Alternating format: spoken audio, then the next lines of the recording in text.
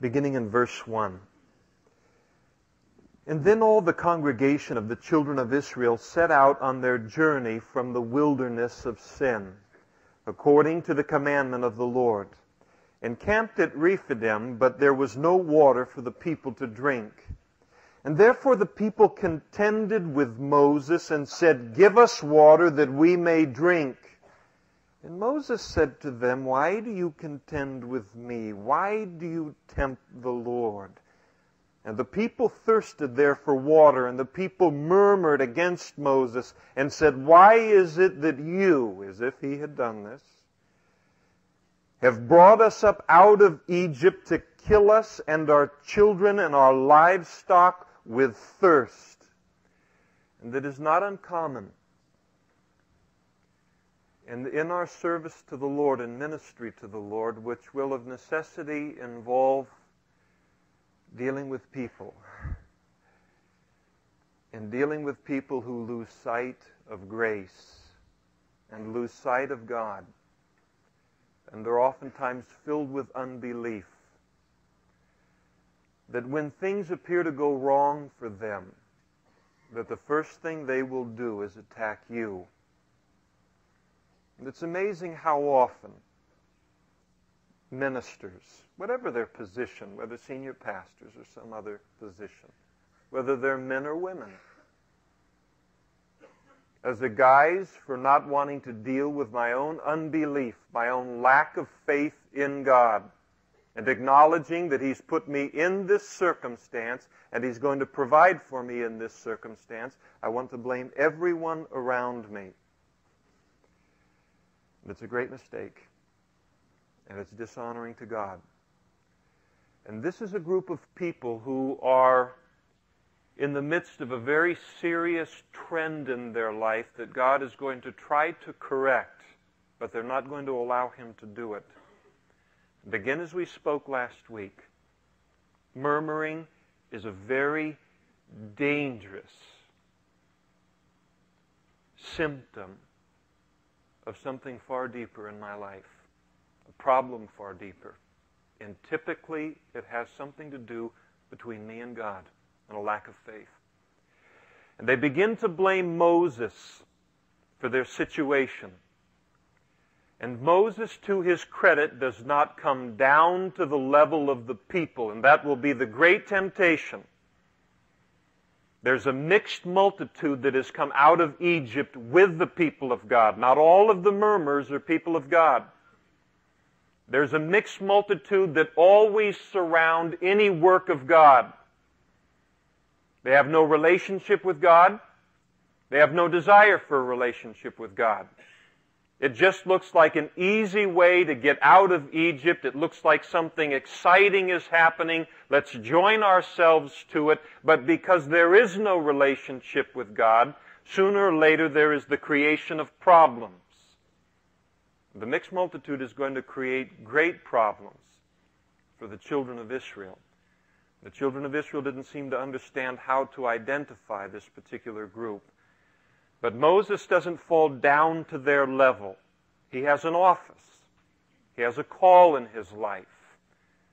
And he represents not only himself, but that office and that call. And so he turns to God. And he cries out to the Lord, verse 4, and says, "What shall I do with this people? They're almost ready to stone me. They're going to kill me."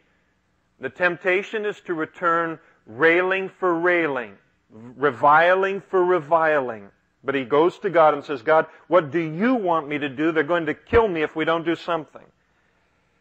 That's a very serious church split. And the people said to Moses, of course, any church split is dangerous when the congregation is 2.5 million people. And the Lord said to Moses, "Go on before the people and take with you some of the elders of Israel, and also take in your hand your rod," that rod that was identified with him and him alone, with which you struck the river, and go, and behold, I will stand before you there on the rock in Horeb, and you shall strike the rock, you, Moses, not anybody else out of the 2.5 million. I want you to strike the rock. Because when you strike the rock, I'm going to bring forth water. But I am going to confirm before the people. And it won't stop their murmuring, Moses. But I will confirm before the people that you are my man for this particular ministry with this group of people, for all of their complaining. You shall strike the rock, and water will come out of it, that the people may drink. And so Moses did so in the sight of the elders of Israel. And so he called the name of the place Massah, which means testing, and Meribah, which means quarreling, because of the contention of the children of Israel, and because they tempted the Lord, saying, is the Lord among us or not? Now Amalek came and fought with Israel in Rephidim. And what they do here, we get a little greater insight to it in the book of Deuteronomy. And the Amalekites were the descendants of Esau. They were a tribe off of the Edomites. And they kind of were a nomadic tribe that ruled this particular area of the Sinai Peninsula. They ruled that area, and the children of Israel are going through their area, but rather than come out and confront Moses, or rather than confront the children of Israel face to face, I mean power to power, man to man, they began to kill the people who straggled behind. The older people, the weaker people, the infirmed people, those who were just tired and weary from the journey. It was a very cowardly act, what they were doing. They were doing it against God's people, and God always takes note of the fact when His people are being persecuted, because it's persecution against Him. Saul, Saul, why are you persecuting me? Who are you? I don't even know who you are, and I'm persecuting you. The Apostle Paul, Saul at that time, was persecuting the church. And Jesus viewed it as a persecution of himself. And he came in to speak to Paul or Saul concerning that. And so here they come, and they fight against the children of Israel. And Moses said to Joshua, choose us some men and go out, fight with Amalek. Now this is interesting because up to this particular point of the children of Israel leaving out of Egypt, God has not allowed them to be confronted with warfare. He's kept things very comfortable, very protected. He's been very careful in the choosing of His trials for them. He's always fought for them in all of their battles. But they're moving on towards maturity. And so now He comes and He's going to introduce them into warfare, going to introduce them into the battle.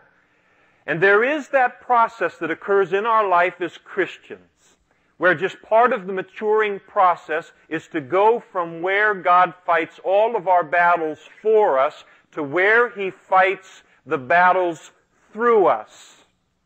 It's a part of the maturing process. And that's what He's involved in with these people as He's developing a relationship with them. Very, very often the body of Christ, there'll be that person that's a new Christian. They don't understand that one of the marks of maturity is getting involved in the battle. And that the mature person in the body of Christ isn't one who can come along into the midst of the battle that everybody else is fighting in and tell them what they ought to be doing or ought not to be doing. Or how come nobody's doing this or nobody's doing that? How come nobody's taking care of that? Nobody's doing this and nobody's doing that because we're pretty busy fighting the battle. And there is no value in the person that can only see what's wrong. And that's fine for a time in a Christian's life. And you just change the diapers, and you pat them on the head, and you pat them on the bottom, and you boot them out the front door, and go play in the yard. And it's okay for a while they're learning, but it's not okay forever. And that kind of person is of no value, the one that can just come into a church or into a home fellowship or into this situation or that situation, and all they can see is what's wrong. Everyone around them is absolutely strapped in their ministry, serving the Lord to their fullest and with great sacrifice. And somehow this person views themselves as being, somehow valuable. But they're not valuable in a regular war, and they're not valuable in the war that we're involved in as Christians. We become valuable, and it's a mark of maturity when I get involved in the battle. My life is yielded to Him, and He is able to now fight the battle through me. And I am firmly convinced that an awful lot of the difficulty in the body of Christ, it's a heavy chapter, you'll excuse me for starting so heavy, that an awful lot of problems in the body of Christ are associated with idle hands and idle minds. Too many gifts wrapped up in handkerchiefs and buried in the ground. Too much time for analyzing. We are about analyzed to death by people who don't know what it is to be involved in the battle. What we should be doing and shouldn't be doing, and what God is going to do, and what He's all of this endless analysis that doesn't make any difference on the battlefield. There's something about getting involved in the battle, giving my life away, standing in the gap for other people, loving people, serving the Lord, serving them, feeding them, that creates great compassion for the body of Christ as a whole. And so here they are now. It's time for them to go into the battle, time for them to learn some lessons in the midst of their first big battle. And so tomorrow I will stand on the top of the hill, Moses says to Joshua, with the rod of God in my hand, representing God's power, His almighty power. I remember one time when I was a new Christian, there was a Christian television show called The Rod of God. Boy, did that guy wail on us. I mean, I don't know what he thought that was all about, but anyway. And so Joshua did as Moses said to him and fought with Amalek. And Moses, Aaron, and Hur went up on the top of the hill. And so it was when Moses held up his hand with the rod that Israel prevailed. And when he let down his hand, Amalek prevailed. But Moses' hands became heavy. And those of you who've ever lifted your hands over your head for any length of time, you know it gets heavy, especially with something in your hand. And his hands became heavy, and so they took a stone and put it under him, and he sat on it. And Aaron and Hur supported his hands, one on one side and the other on the other side, and his hands were steady until the going down of the sun. And so here is Moses in this beautiful position, really, of prayer and intercession. There's nothing wrong with hands being raised up to God. It's quite biblical. You'll find it all through the Bible. And his hands are lifted up, and hands lifted up, of course, is the universal symbol of surrender. It's an expression, even as prayer is an expression, of my utter dependence upon God. And so here his hands are lifted up with the rod. And as long as his hands stay up, as long as this intercession is going on, God's people prevail. And when it ceases, then they are being defeated. And I really love this picture. This is an important picture. It's a very important ministry picture. Because that victory wouldn't have been won without Moses' ministry of intercession. And he would have never been able to do his ministry without the assistance of Aaron and Hur. We're one body. We need each other. And we need each other to hold one another's arms up. It's just the fact of the matter. Paul wrote to the Galatians and said that we are to bear one another's burdens and so fulfill the law of Christ. And one of the things that I see very refreshing in this country, in these tremendously difficult economic times that we have been in for the last several years, and the great governmental onslaught against the body of Christ and against the positions that we hold dear is that like never before in my Christian walk, members of the body of Christ in the broadest cross-section of the body of Christ are holding one another's arms up. Then it's good. And we need it. We get fast and sassy spiritually. Think that we're made to self-exist. We're not. We need each other, and I think we've just begun to scratch the surface of realizing how much we need one another in the body of Christ. It's a beautiful picture. We need somebody. We need the rest of the body of Christ. And need is not too strong of a term. It's the term Paul uses in writing to the Corinthians. And notice in verse 13, so, that word so, taking us back to the intercession of Moses and the help that he received here through Aaron and Hur. So Joshua defeated Amalek and his people with the edge of the sword. And so we see the victory won. The battle is won through the intercession of Moses, the application of the sword through Joshua. And in the New Testament, the typology, the Word of God is likened unto the sword of the Spirit. And so in our battles, which are spiritual, in the battles that God fights through us, that we're involved in, all of us involved in, whether we're involved in it ignorantly or conscious of it, the importance of prayer, intercession, and the importance of the proper application of the Word of God as it relates to the situation that's before me. And the victory follows. So Joshua defeated Amalek and his people with the edge of the sword. And then the Lord said to Moses, write this for a memorial in the book and recount it in the hearing of Joshua, that I will utterly blot out the remembrance of Amalek from under heaven. When's the last time you ran into an Amalekite? They're gone. They're gone. And this is why when you read about King Saul later in the Old Testament, and he was called by God to utterly and completely destroy the Amalekites. This is why when he did not obey God's word, it was so serious. It was serious because the Amalekites are a type of the flesh. Anytime we're moving towards the promised land, or we are taking and grabbing a hold of and appropriating the promises of God for our lives, the flesh is going to rise up against it. Again, then there's the application of prayer and the Word of God to whatever is exalting itself against what it is that God's doing in our life. But there he was told to utterly destroy the Amalekites. He did not, and he was killed by an Amalekite. God knew that you can't make treaties with the flesh.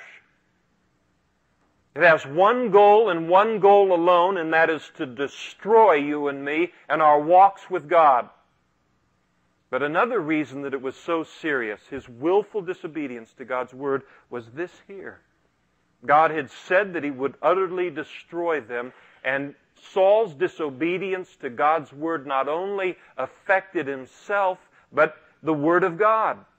And so God had to use other means to bring about the fulfillment of this passage that he had intended to bring through Saul.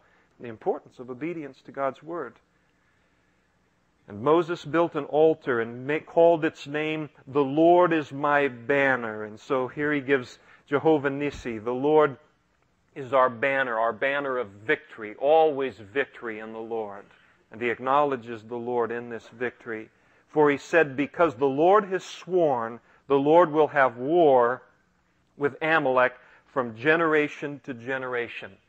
Because they attacked God's people, because they attacked the weak of God's people, and because they were attacking these people, in a sense, attacking the Lord. And he came aware of it, and he was going to deal with them from generation to generation. And Jethro, the priest of Midian, Moses' father-in-law, heard of all that God had done for Moses and for Israel, his people, that the Lord had brought Israel out of Egypt. I mean, this is a miracle. They just don't let go of 2.5 million slaves.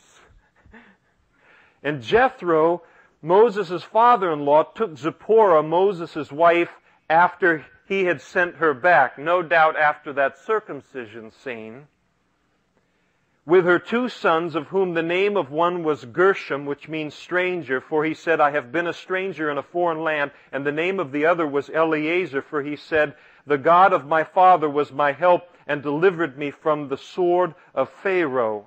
And Eleazar means my God is help. And Jethro, Moses' father-in-law, came with his sons and his wife to Moses in the wilderness, where he was camped at the mountain of God.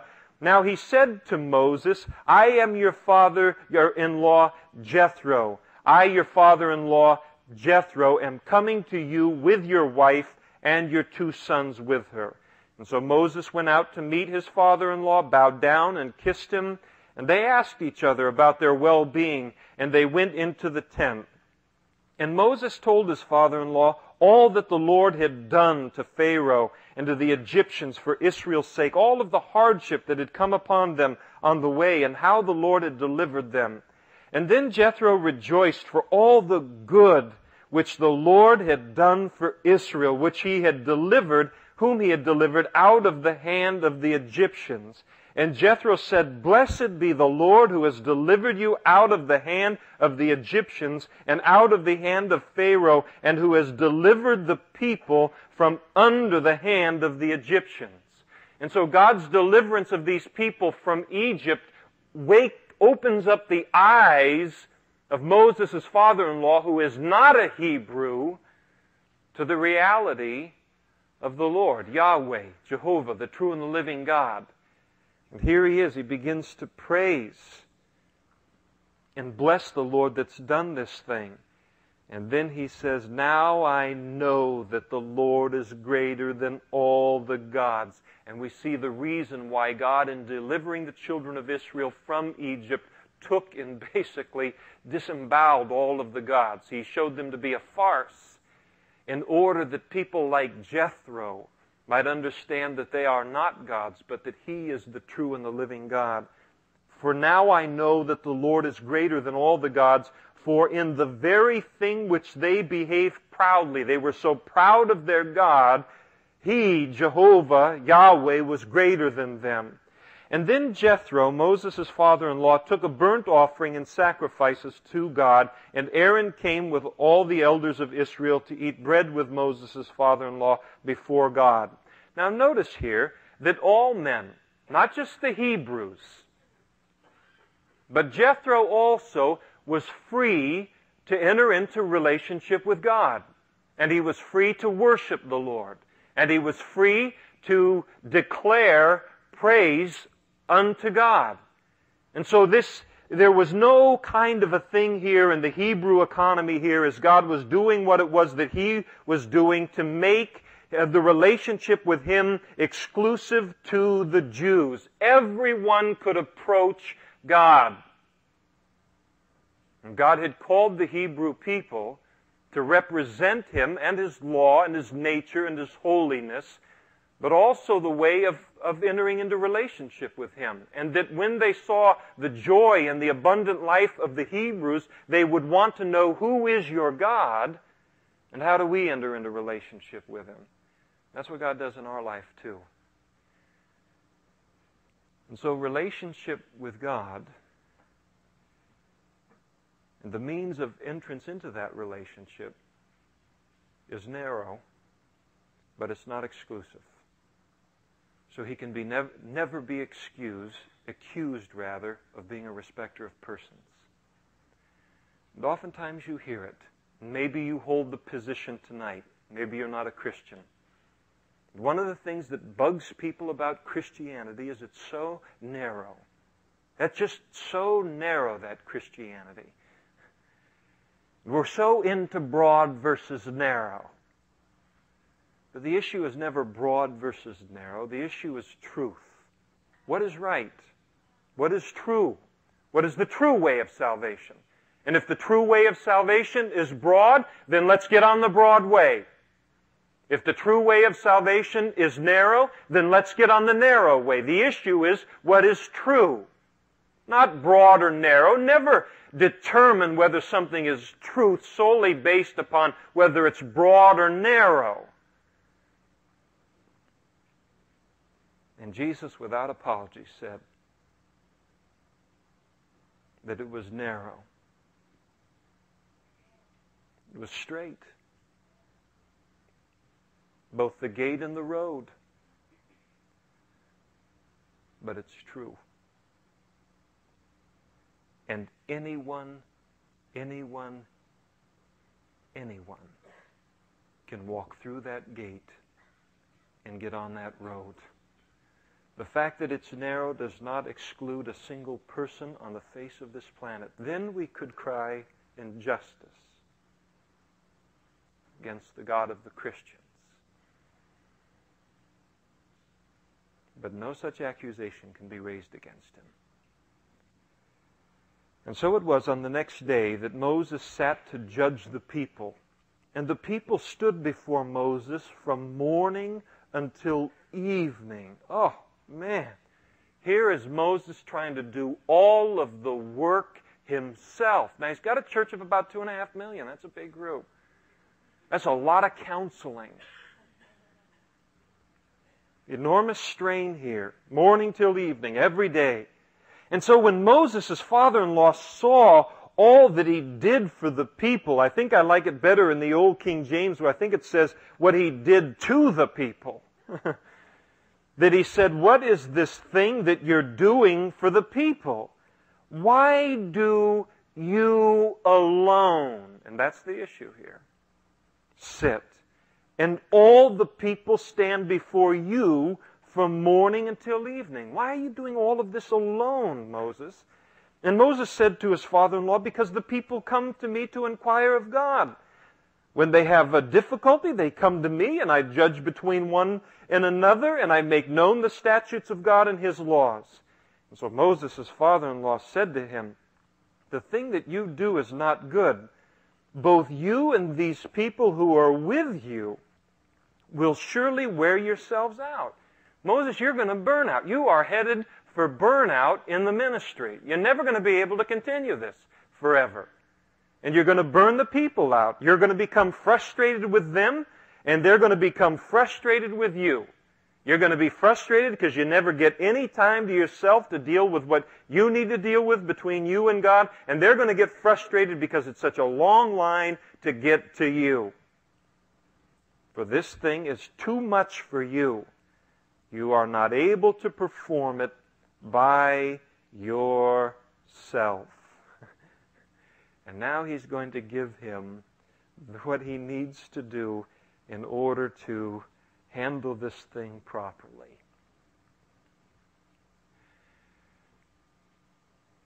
Once any fellowship reaches a certain size, it is impossible for one man to do all of the work. I think that size is about 7.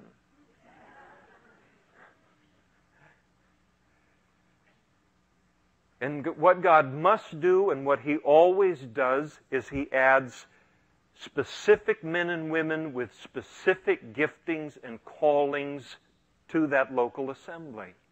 And then He plants their heart in that work. They're in agreement with what's going on. They're excited about it. They're being fed. They enjoy it. It's part of their vision and what's of concern to them. And so their heart is knit with the work. And God adds these people so that the minister can then take, or whoever's in charge of the whole thing, take and delegate authority and responsibility, because he can't do it all himself. I certainly can't do everything that needs to be done around here, and I haven't been able to for an awfully long time. And so there's the necessity of delegation. Otherwise I would burn out, and everyone would get frustrated with me. The transition's not always easy. There are people in this community who are very angry at me because I couldn't do what they wanted me to do at a moment in time. My schedule wouldn't allow for it. But they would accept no one else but me. No assistant pastor was good enough. No elder. No anybody else. Had to be me. But if I spent my time as Moses spent his time here, it wouldn't be long before we didn't have a problem here. Because I would have no relationship with God. I'd get into the pulpit not having studied. You'd put up with that a few times, and then head off someplace else. And so there has to just be that time where you pull aside and you protect the time as it relates to your own individual walk with God, and then there's the delegation of responsibility. And there has to be a maturity within a body to understand that that's simply the way that it has to be. Now you can get in and see me. It's not a matter of if. It's a matter of when. And so there's not an isolation kind of thing. But it has broken my heart several times where something came and boy, they wanted this done right like this, and it was an important thing, but it was physically impossible for me to do. Gone. And gone over the issue. Absolutely unfair. Absolutely selfish.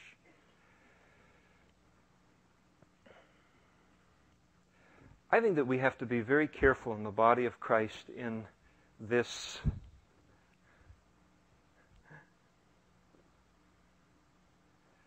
consumer-oriented society that we live in. There's a man in the fellowship he owns a business here in the community. Many of you own businesses in the community. And he went to a seminar, and the seminar, one of the subjects that was dealt with in the seminar was what is now called vigilante consumerism. And it is now the consumer, because of the difficulty of economic times, who understands the desperation of many business owners to turn over a product, to make a deal, to do whatever is necessary to keep their doors kind of open, and they come into these businesses and they demand special treatment. They demand special prices. They want a bargain. Now, there are some areas of consumerism that's wide open to bargain. That ought to take place. But they come in with a great arrogance, ill-mannered, demanding. They want it their way, and if they don't get it their way, then they'll walk out in a huff, and if you don't want to give it to me at that price, there's plenty of other business at church in this town that will deal with me.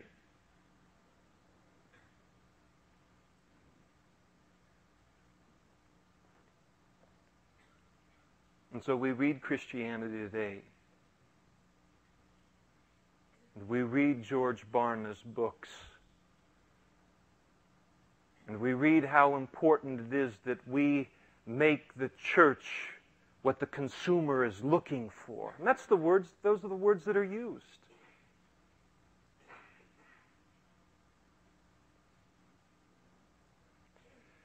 But we have to be careful, because it can breed a very rude, overbearing, selfish type of Christian.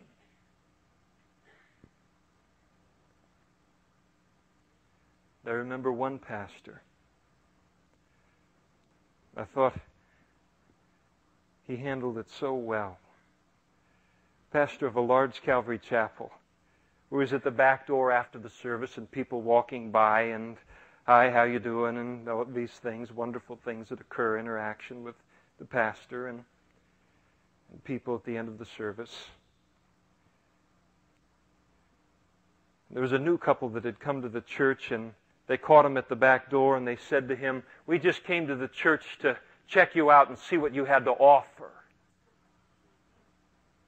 He looked him right in the eye and says, "What do you have to offer?" I thought that was wonderfully put. We have to be careful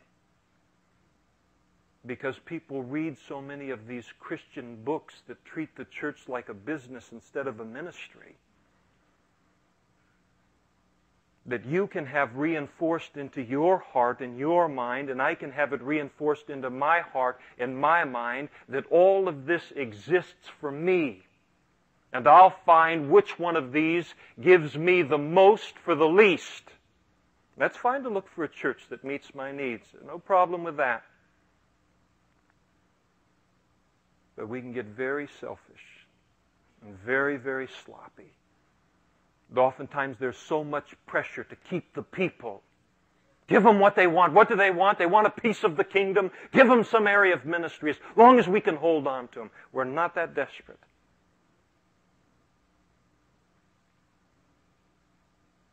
And it reinforces a sinful attitude and sinful behavior, and it will ultimately self-destruct because you will end up with carnal people in key positions. But that's what's going on. We need to watch out for it. Awful lot. It's very, very distant from the ways of God. He says to him here in verse 19, listen now to my voice, and I'll give you counsel, and God will be with you. Here, Moses is what it is that you should concentrate on as the leader, as the head guy. Here's what your ministry is about. Here is what you're gifted for. Here's what you're called to. Stay with your gifting, Moses. Stay with your calling. Don't move from it.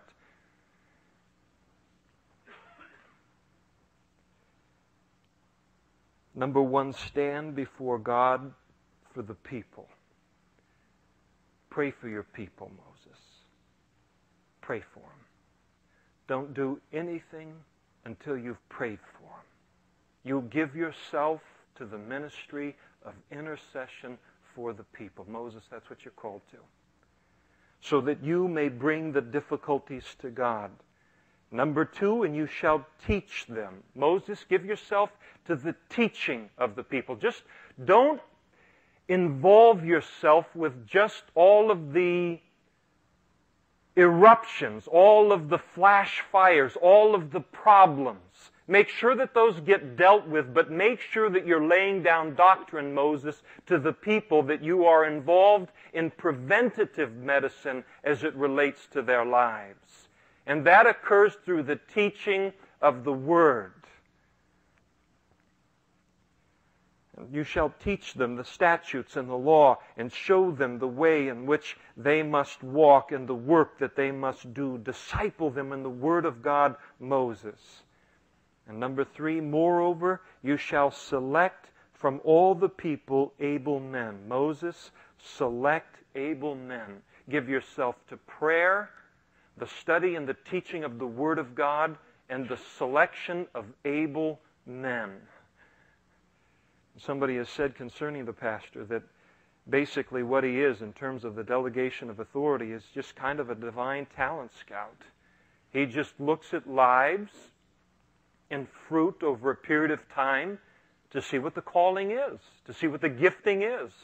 And when there's a walk that's in line with the desire for ministry, then to give them room in that particular area of ministry. And so he was to select. He wasn't just to turn the ministry and any and every area of ministry over to any and every one. He was to select men. They were to be able men. The word able literally means powerful men, strong men. And God doesn't leave it up to Moses to then define what an able man is or a strong man is spiritually. He defines it here, such as fear God.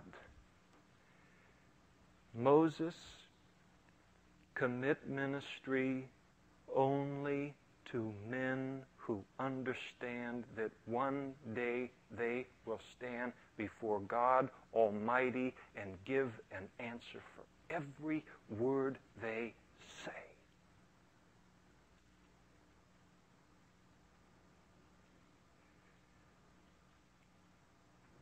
And what will be the mark of a man with the fear of God?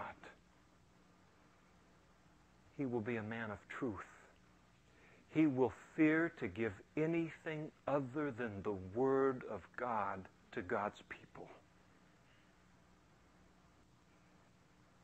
And make sure that they are people, men, hating covetousness, that ungodly desire for more. That's the consuming passion of their life. Why? Because they're men who have a price. And when people come before them to bring judgment related to issues or their problems or their situations, if they're more concerned about what the offering is of this individual or how much they have or these kinds of things, if they have a price, if they want to, in their mind, even think of giving counsel other than God's Word because they might benefit by it, don't use them. And if they're given to covetousness, they'll be prone to it. So not men who are given to covetousness. In fact, they need to hate covetousness and place them, such over them, over the people. This is the kind of person that you want over people, nothing less than that. To be rulers of thousands, rulers of hundreds, rulers of 50s, and rulers of 10s. While we're talking about ministry just a little bit, in this ministry, no authority is given to anyone over any person's life for their spiritual welfare unless they are tested by time and their life is fruitful.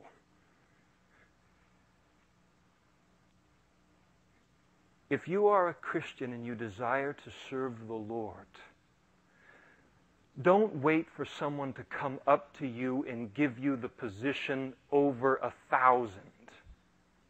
If somebody does that to you, they certainly aren't doing it for you, does that to you, they're doing you a disservice. Begin someplace.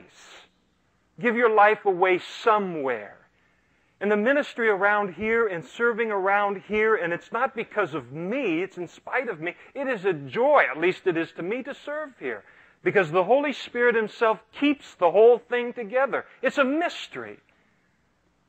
And it's because the guys that work out in the parking lot, and the people who greet, and the people who pray in front, and the people in the children's ministry, and the worship leaders in the children's ministry, and across the board, it's not that we put them into some pattern there, and then we shoot them out of some mold. It's that there has been recognized in their life, in their taking steps in ministry, it's recognized that there's faithfulness in their lives. And there's fruit in their lives. And as that is seen, greater and greater opportunity is given to that person. And all we do across the board in this ministry is we all have a true relationship, however deep or shallow it might be, but it's real, with the true and the living God, and He keeps us tuned to that one string Himself. People don't tune off of me here. We're free to listen to Him, but He keeps the whole thing together. But it begins by just giving your life away somewhere. Over 5 cars in the parking lot. Or whatever it might be. Over keeping the 5 vacuums clean in the supply room. So much that is learned there. So much that is revealed about our hearts there. And then let them judge the people, and it shall be that every great matter they shall bring to you, but every small matter they themselves shall judge. What they can handle, what they can take care of, they'll do, Moses, and you don't have to be involved in it. And so it will be easier for you, for they will bear the burden with you. And if you do this thing, and God so commands you, take it to the Lord, Moses. See if it isn't Him speaking. Then you will be able to endure Moses, it's important for your longevity. And all this people will also go to their place in peace. Lord, it will meet the needs of the people. Your longevity and the needs of the people will be met. And so Moses heeded the voice of his father-in-law and did all that he had said, recognizing that the Lord was in it. And Moses took men out of all Israel and made them heads over the people, rulers of thousands, rulers of hundreds, rulers of 50s, rulers of 10s. And so they judged the people at all times. The hard cases, they brought to Moses. It worked itself up. If you were a ruler over 5 or a ruler over 10 and you ran into a situation that was too difficult for you, you were free to say, I don't know what you should do. And I don't know what God's Word says for you to do. I'm going to move you to my supervisor. And they got moved up to the next group, the rulers of the 50s. It's a great arrangement. So what happens when they hit Moses? Or what happens when they hit me? And I don't know what they should do. I just keep moving them on up. And so they judged the people at all times. The hard cases they brought to Moses, but they judged every small case themselves. And then Moses let his father-in-law depart. It appears that his wife and his sons stay with him now, and he went his way to his own land.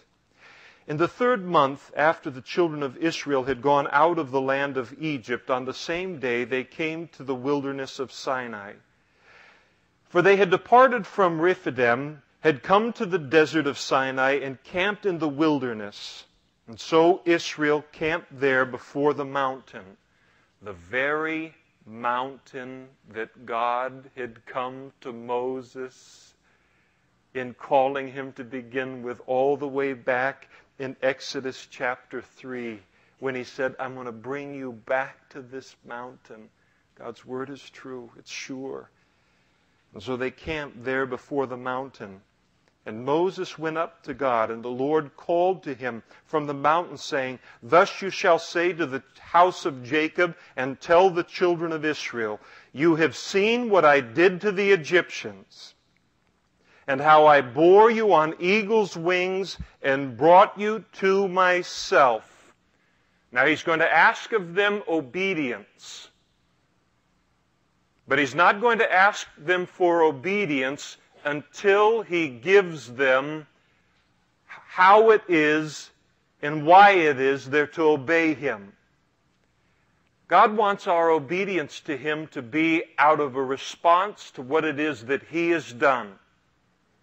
And so he comes now to the children of Israel, even as he does in the New Testament, and he says to them, You've seen what I did to the Egyptians. You saw how I bore you on eagle's wings, and I brought you to myself. I brought you into relationship with me. You saw how I did it freely. I did it graciously. I did it because I love you. Then he moves on and he says, Now therefore, as he moves on to the appropriate response. But he never brings up the response until he tells them what it is that they're to respond to. And God is going to tell them, I want you to obey me. But I don't want you to obey me because I hold a gun to your head. I want you to obey me because of how good I've been to you and how faithful I've been to you. And we're told in the New Testament we love him. Why? Because he first loved us. Our love for him is completely and totally a response to his love that he first showed us. And this same principle is borne out so powerfully in the New Testament in the book of Ephesians. Where you go to the book of Ephesians and the first 3 chapters are filled with all of the things that God has done for us. And that first chapter is just filled with in Christ Jesus, in Christ, in Him, in Christ, in Jesus. All of the things that we have in Him, how richly we have been blessed in Christ Jesus. And for 3 long chapters, he lays out how blessed we are. He lays out what He has done for us. And only after doing that does he then in chapter 4 say, now walk worthy. And here is the walk that is worthy of what I have first done for you. And then he moves into his commands to his people. But it was important to him that their obedience would not merely be there. It was important to him that they would not only obey him, but obey him out of the right motive. Obey out of response to him. It's been often said, and I think well said,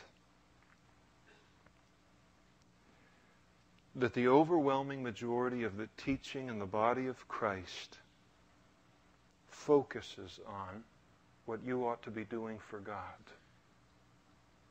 And here's what God says. And you should be doing it. And why aren't you doing it? Why are there empty chairs in this sanctuary? Aren't you inviting your neighbors? You call yourself Christians. I mean, this is only mildly exaggerated. But the great emphasis, what you should be doing for God, when the great emphasis of the Bible is what God has done for us, and now here is the only logical response. Lay down your life as a living sacrifice, holy, acceptable unto Him. And don't be conformed to this world, but be transformed by the renewing of your mind, that you may prove what is that good and acceptable and perfect will of God. Paul writes to the Romans, and he only gets to that verse in Romans chapter 12, verses 1 and 2, after he has spent 11 chapters telling the Romans what God has done for them in the providing of salvation through His Son, Jesus Christ. And that's why it says, therefore I beseech you. Now in response to that, because again there's no longevity, certainly no longevity of joy, in a walk with God where I am obeying Him because I have to, or it's the Christian thing to do. I obey Him because I love Him. And I can't believe He loves me, but I love it. And He's been good to me. He's been good to me all my life, and I didn't even know it. And He's surely been good to me the 13 years I've known Him, and He's certainly been good to me today. And I want to obey Him. I want to bless His heart. I want Him to be seen by all of mankind through my obedience. The one way is a life of horrible legalism and dryness. The other life is abundant life and full of joy.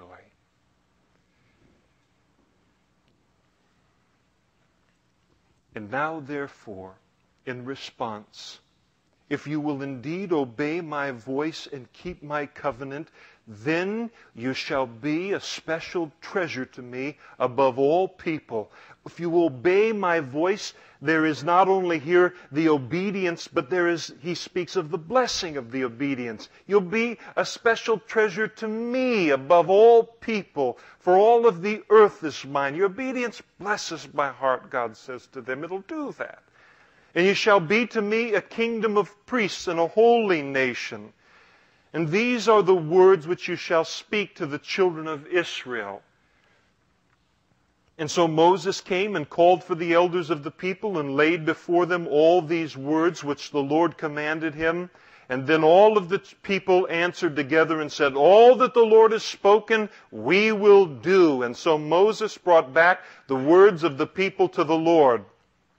Lord, they said they're going to do it, everything that you say. The Lord said to Moses, behold, I come to you in a thick cloud, that the people may hear when I speak to you and believe you forever. I'm going to confirm your leadership again, Moses. And so Moses told the words of the people to the Lord. And then the Lord said to Moses, go to the people and sanctify them today and tomorrow, and let them wash their clothes. They're still carrying the smell and the dirt of Egypt. I want it off them. And now he's going to teach them here. They're continuing to grow in their walk with him and their understanding of who he is. And what he's going to teach them here is he's going to teach them about his holiness. He's going to give them a sense of his holiness and of their utter impurity before his holiness. They need to know that.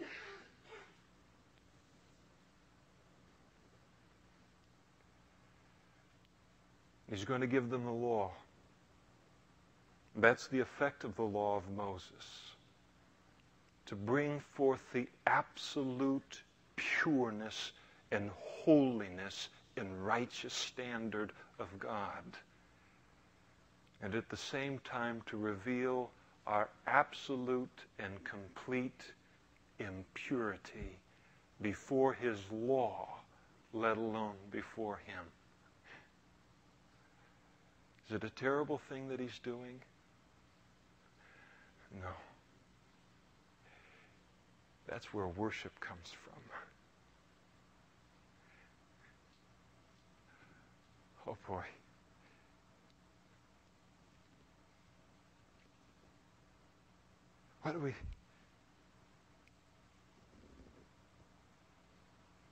What can we do to get the people to worship the Lord? What can we do to get them into the worship of the Lord, the worshiping of the Lord, and the praise and the adoration, that sense of awe towards the Lord? What can we do to get them to do that? It's in the hymnals. No. It's in the choruses. No. It's in banners. No. It's in dancing. It's in lighting candles. It's in liturgy. No, it's not. It is found in the sense within an individual heart of how awesome and pure and holy he is, and how utterly impure I am in the light of him, and yet he loves me, and he's gracious to me, and he's kind to me, and he's firm with me.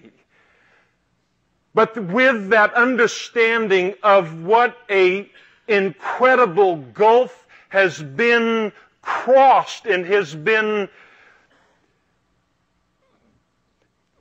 opened up. I don't know the chasm that's been bridged in the person of Jesus Christ. That understanding of how big that gulf is and how big it was. And when I understand how big it is and that he loves me and I have relationship with him, the byproduct is worship towards him.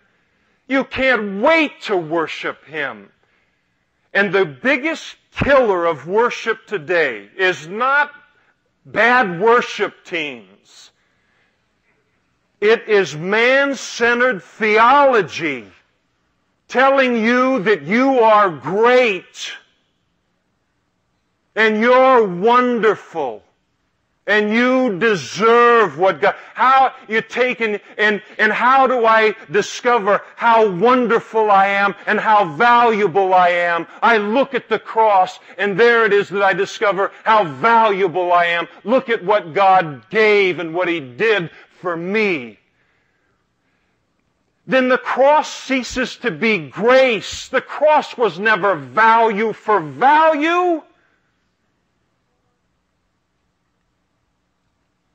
And if that's my attitude, That it was some puddle that Jesus crossed for me to enter into fellowship with God. That I was almost like God, or I am God, or I can boss Him around. No wonder why there's no worship left in the hearts of people. But where there is that sense and that understanding of His holiness, pure and white hot, and what I was, and what is yet hidden in here, you can't wait to worship. You can't wait to ascribe worth to Him and His nature and His goodness for us and who He is and then what He's done.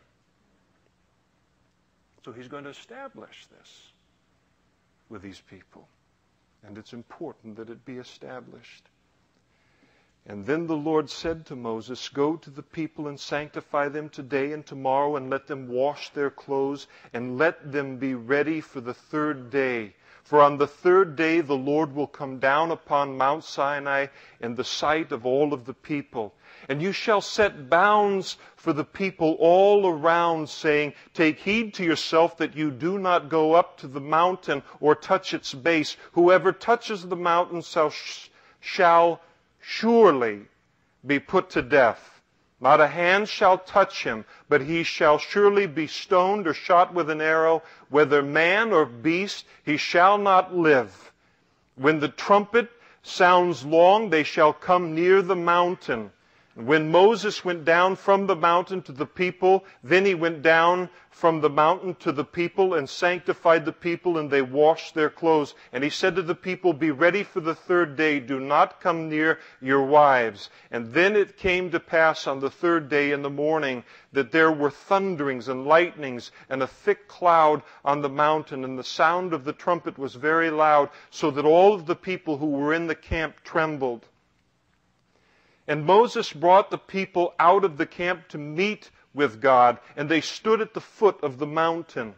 Now Mount Sinai was completely in smoke, because the Lord descended upon it in fire. Its smoke ascended like the smoke of a furnace, and the whole mountain quaked greatly. And when the blast of the trumpet sounded long and became louder and louder, Moses spoke, and God answered him by voice. And then the Lord came down upon Mount Sinai on the top of the mountain, and the Lord called Moses to the top of the mountain, and Moses went up.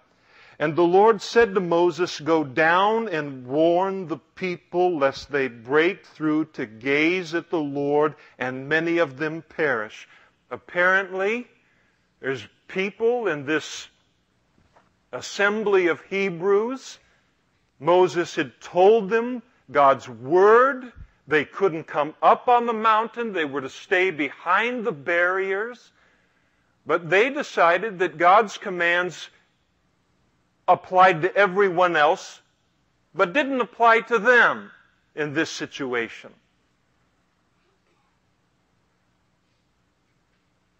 And it threatens to kill them. The disobedience. And that type of attitude towards God's Word exists today.